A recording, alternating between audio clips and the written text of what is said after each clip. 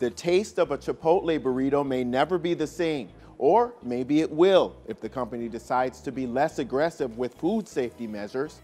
Last month, Chipotle said it was conducting high-resolution DNA-based testing on many ingredients. Now the company is considering dialing back or eliminating pathogen testing on some ingredients, people familiar with the company say.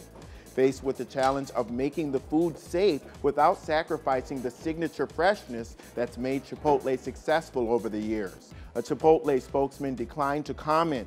Chipotle is now having its beef cooked before it arrives at some restaurants in vacuum-sealed bags, where it is then marinated and heated on a grill before being served, we are told. Pre-cooking beef could help ensure that E. coli is killed if such contamination occurs again, but the use of fresh ingredients has been seen as a competitive advantage for Chipotle. The company, which had prided itself on making items from scratch, now risks turning off some customers, experts say. Bob Golden, vice chairman of restaurant consulting firm Technomic, says Chipotle has created an image of fresh, natural, cooked on-premise food that's pretty well cemented in consumers' minds. Quote, if people taste the difference, that will be a problem, he says. On the other hand, Chipotle has a lot riding on the prevention of future outbreaks. The company warned Tuesday that it would book its first quarterly loss as a public company and said sales at existing restaurants dropped 26.1% last month, steeper than the 23% decline analysts were expecting.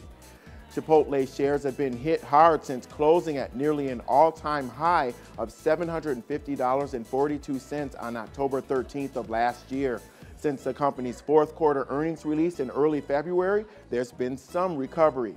Still, Chipotle said Tuesday that sales have, quote, started to recover, unquote, noting that weekly restaurant sales fell 21.5% during the first week of March. But for the first quarter, Chipotle said it expects to report a loss of $1 a share, compared with the year earlier profit of $3.88 a share.